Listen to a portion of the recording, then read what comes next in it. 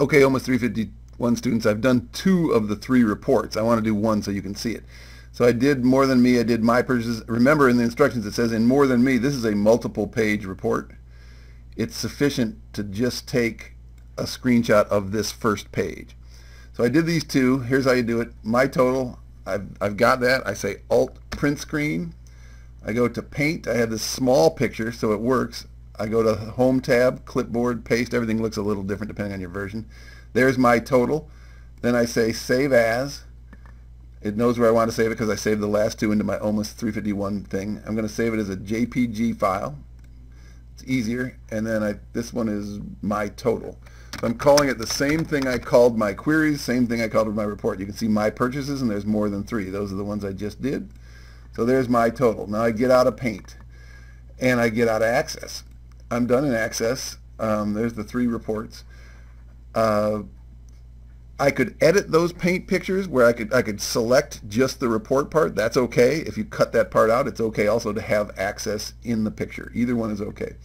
So I'm all the way done through 6. Now it says I got to get this to my Google Sites page. I say, okay, how do you do that? So I go back to get another tab here. Log in, webmail.students.niu.edu. I did this in class that one time. I'm a student, first professor to ask for a Z number. I'm proud of that. So I could test this stuff and show you and have it work exactly like it does. Okay, now I'm logged in again. I got all this garbage email, I'm sure. You know, all these president announcements. I don't read this. So now I go to sites.google,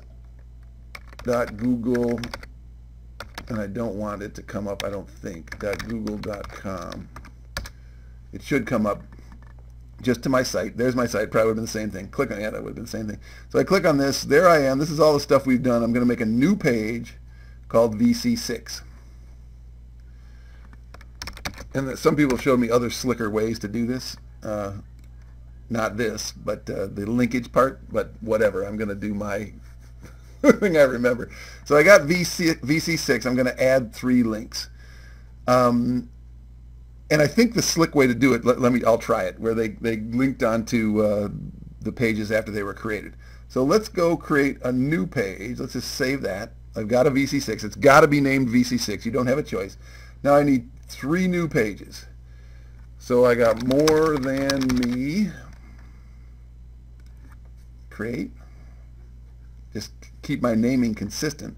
And then here I'm going to insert an image. And I find my image, and if I can get it into my OMIS classes, not 259 but 351, this was more than me. So in it comes, and if it looks okay, I say okay. That looks pretty darn good. So I save that page. Then I make a new page, my total. Same process. Try not to run out of time here. I don't think I will here. Insert image. Maybe what I should do is do these 2. So here's my total.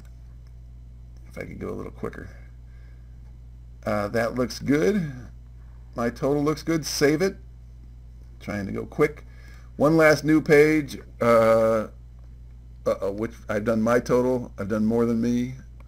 My purchases. Got to keep your head straight through all this stuff. There's my purchases. Do I have my total? And my purchases more than me. Good. Insert image. So I'm doing my purchases. I'm running out of time. I got a minute left. Oh, I don't want to do another one of these. It's not hard, but I just don't want you to go through 20 minutes. It's not that bad. And save that. So I've got 3. So now to go to VC6, and I want to link to all 3 of those, because this is the one that's got a link to those 3. And I've got a minute. So I got to edit this page. I got less than a minute. Insert link. And it says sitemap. Sweet. So I want my purchases. I could have done create new page. No, I couldn't have. I'm going to have to do another video. Sorry. We'll link to these pages on the VC6 page as the last step.